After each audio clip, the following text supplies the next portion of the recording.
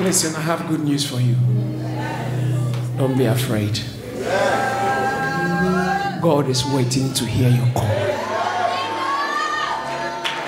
Don't be afraid. I don't know. I don't know what it is. Bible says that faith comes by hearing. And I also want to submit to you that fear also comes by hearing. You've heard too many things. The Brexit is sending shivers into your spine. Whether in or out, God is the one that's going to take care of it. You call on his name. Anything that causes concern is asking for calling on God's name. Bible says that don't be worried about anything. Philippians chapter 4 verse 6. Be anxious for nothing. You are worrying too much.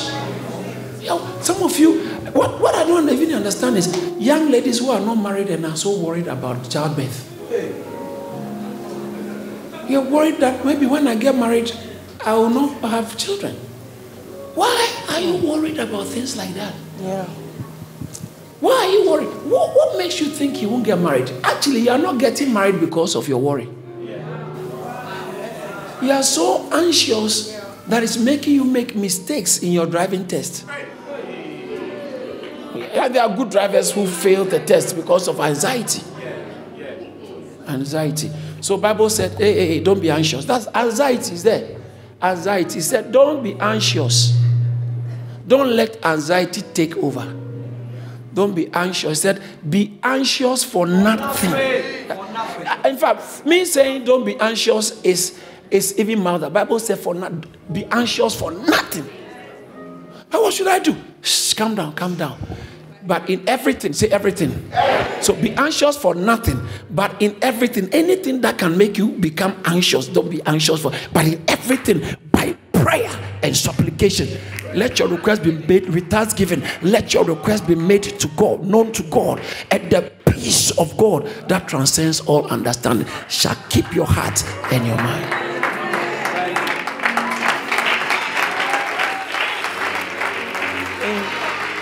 Psalm 56 verse 3. Whenever I'm afraid, I will trust you. You know, sometimes you are so beset with fear of the unknown, of what's about to happen. Whilst fear is coming, relax and trust God. God, I'm just going in your name.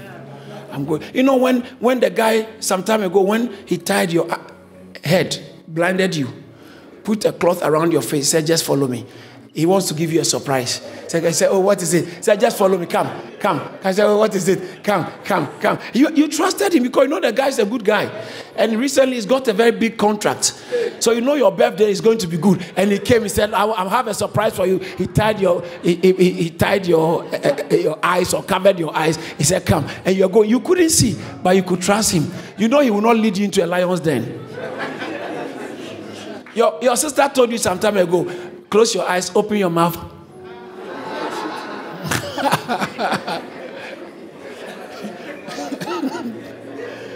Didn't your sister say it to you some time ago? He said, oh, who? Your husband. You trusted him enough. Psalm 56 verse 3 said, whenever I am afraid, I will trust him. Psalm 81 verse 10. He said, you open your mouth. Trust me, open your mouth. Open your mouth wide and I will fill it. Now, remember, someone asked you to open your mouth. You closed your eyes and you did it. You trusted it. Trust God. Open your mouth. Now, when he said open your mouth, he's talking about talk to me. Talk to me. I'll fill it.